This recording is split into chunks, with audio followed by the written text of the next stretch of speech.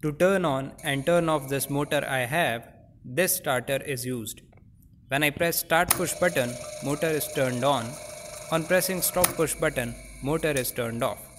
Now I want this motor to be operated from a distance. So through this video, we are going to learn for this starter how remote control wiring can be done.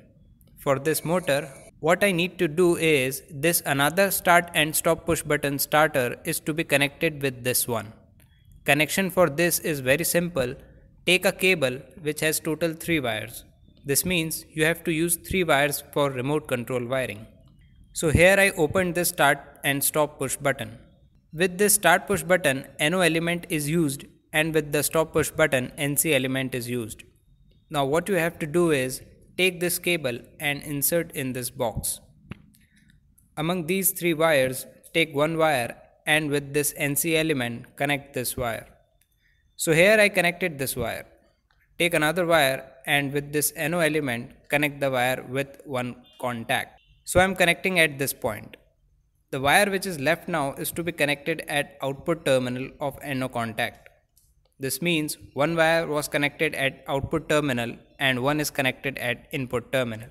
In this wiring we done till now, you can see that at NC element only one wire is connected, which is at input side.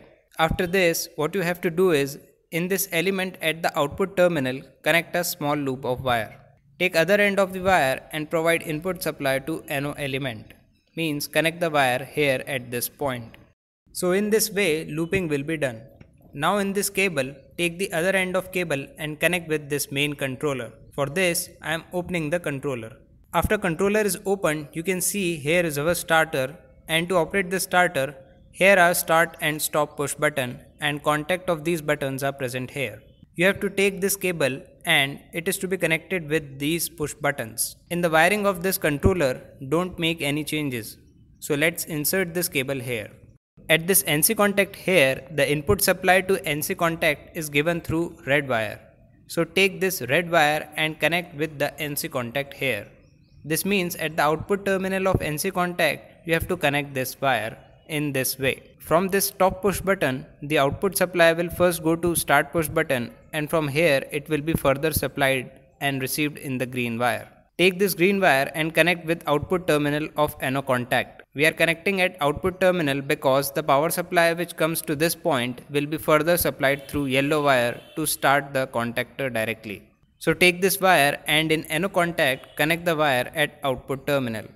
So I am connecting the wire at this point. Now through this black wire we have to provide input power supply to NO contact. First remove this wire which is already connected, and now this wire will be connected in place of this. The wire which was connected earlier is for holding circuit, so this wire is to be connected at the same point. From this point to this, the wire which was already looped needs to be removed because we are separately using start and stop push button. Now this wire which goes for holding circuit is to be connected at 4 number point also. To turn on or turn off the starter from a distance, all the connections are completed. Let's pack up this. After this, we will understand this through circuit diagram. In total, we have 2 stop push button.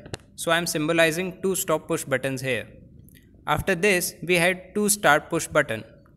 If we have to do wiring, then what you have to do simply is the phase supply will come to stop push button. Firstly, provide power supply to stop push button. After this, power supply will further move to another stop push button. The power supply from here will go to input terminal of start push button. From this point, loop a wire and to another start push button provide input power supply. Output terminals are left, so let's short these terminals. Means loop a wire with these terminals. Then from here, take a wire and to coil of contactor provide power supply to A1 terminal. And at A2 terminal, you have to provide neutral power supply. So connections of both stop push buttons is done, and for both start push buttons is also done. For NO contact, you have to do the connections. For NO contact, what you have to do simply is connect this in parallel with start push button. Take a wire from input terminal of start push button and provide input supply to NO contact. The power supply come from NO contact is to be connected at output terminal of start push button. In this way, we have to perform all the connections. All the connections according to circuit diagram is already done. Now in this main starter you can see the start push button. I am pressing this button. On pressing the button, motor is started. Now I have to stop this motor. So I am pressing this push button. On pressing this button, you can see motor is turned off. Now I am turning on the motor by this button. And on pressing this button, motor turns off. This means we can say that from any place we want to turn on this motor or to turn off this motor, we can easily do this. Friends, I hope you like this video. If you like this video, give like on my video. If you are new to the channel, subscribe my channel. Thanks for watching this video.